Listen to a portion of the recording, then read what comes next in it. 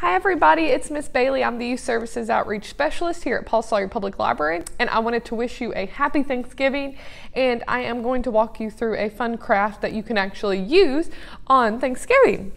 So today we are going to be making Thanksgiving placemats. This is a super easy and super fun craft to do with your family or on your own, and all you're going to need is some construction paper. I just picked some fall colors. You don't have to use these colors. You can use your favorite colors or whatever colors you want to use. I chose yellow, red, orange, and brown. So all you're gonna need is a brown piece of construction paper.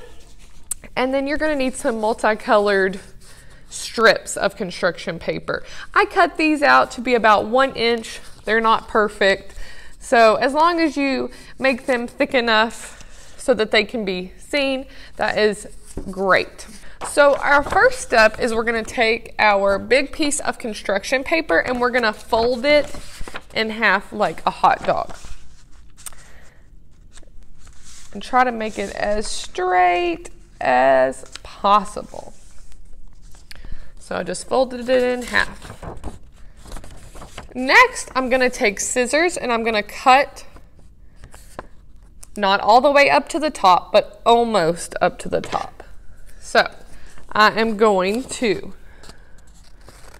cut about every inch and leave just a little bit of room. You don't want to cut it all the way off, and continue doing that.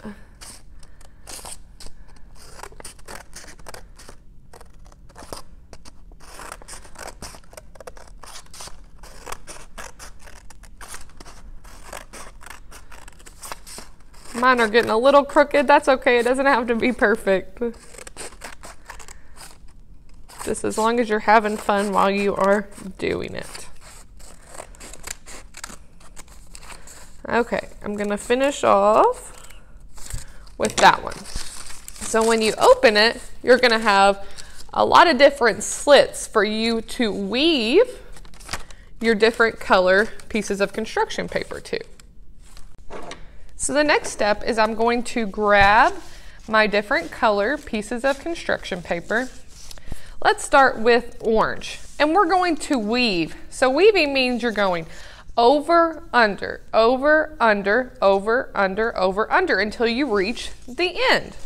So I'm gonna go over this first slit, under, over, under, over, under, over, under, over. And then you have your first weave on your placemat. Look how cool that looks. Okay, next let's use red. Now we're gonna do the opposite. So for my first weave, I went over on my first strip. This time I'm going to go under and then over. It makes a checkerboard like pattern. It's a little difficult to get the hang of, but once you get it, you will be on a roll. So this red piece, this red strip, is opposite of the previous orange strip. So now I have orange and red. To secure it, you can tape it. I didn't tape it, but if you feel more comfortable securing it with tape, you can do that. Now I'm going to use yellow and make a pattern. So next I'll do orange, then red, then yellow again. What do you think I'm going to start with, over or under? Our red one was under, so that's right. We're going to go over. Over, under, over, under. And if you're having trouble, you might ask your grown-up for a little bit of help.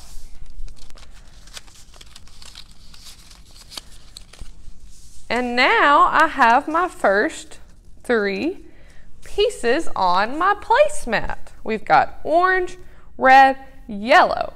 Next, I'm gonna go back with orange.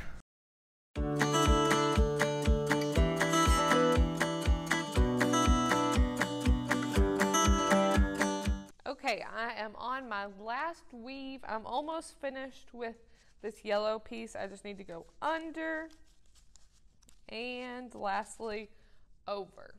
And look at that. It turned out so pretty. So you can make some for your family or your friends and they can use it for their Thanksgiving placemat. Make sure you push up your pieces of construction paper so it's nice and tight. If you want to, you can use contact paper on the front and the back, just making sure it won't get messy and that you can use it for years and years to come. So I hope you have a great Thanksgiving and I will see you next time. Bye.